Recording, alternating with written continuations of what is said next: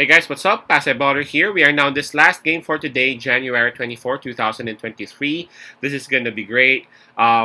This is the Battle of LA, if you know what I mean. It's going to be the Clippers going up against Los Angeles Lakers. And of course, the venue will be at Crypto.com Arena, but it is actually tagged as Los Angeles Lakers' home court at this particular battle. The game will actually start at 10 o'clock p.m. Eastern Time. That's going to be 11 o'clock a.m. here in Manila. And I'm just inviting everyone who have not subscribed yet to our YouTube account or YouTube channel, Pasay Baller. Please click on the subscribe button below. At the same time, hit on that bell logo. That way, automatically, you guys will be receiving notifications whenever new videos are uploaded. And for this particular battle, it's -4 that is given towards the visiting team, quote-unquote, the visiting team, Los Angeles Clippers. Right, so before we proceed, let's check on the standings and rankings of both teams first. Obviously, both are from the Western Conference. But Los Angeles Clippers, they're looking better at number 6 with a record of 25 wins and 24 losses. While for the Los Angeles Lakers, they are at number 12 with a record of 22 wins and 25 losses. Right, so in terms of home court, maybe we could just skip that part. I mean, come on, I'm pretty sure that there would be a lot of Los Angeles Clippers fans also watching for this game. Maybe we can just skip that part, but really officially, this is Los Angeles Lakers' home court at this particular battle. Now, in terms of fatigue, both teams were able to rest up last night. Did they? Yep. Both teams didn't have any game last night, so we can just skip that part. And in terms of momentum, well, both teams are also coming onto this battle having back-to-back wins. So this is gonna be great for sure. Now, if you take a look at the availability of the players and then the health of both teams, the Clippers won't have Kennard and John Wall again. While for Los Angeles Lakers, they have a longer list: Anthony Davis, Hachimura, Austin Reeves, and Lonnie Walker. They are still unavailable for this game, and we have LeBron James listed as game time decision, but highly likely he would still be, suiting up and playing for the Lakers, just like how it's been for the past.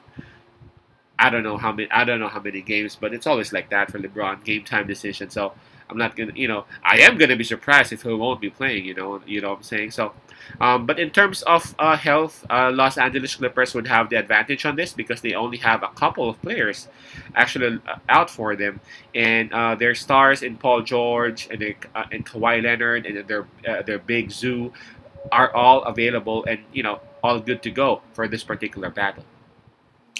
Okay, so again, this one's gonna be good. -4 given to Los Angeles Clippers. Both teams having some sort of momentum.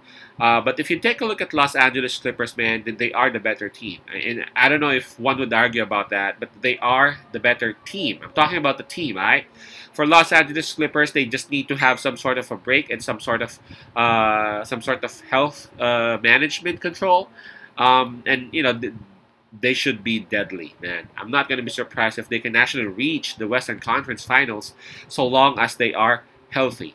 Now, for Los Angeles Lakers, I mean, no disrespect, but I know adding Hachimura would actually give them a lot of inside presence, a lot of additional points and rebounds and defense, but I just don't think the Lakers can actually go deep as what Los Angeles Clippers can do at this particular moment.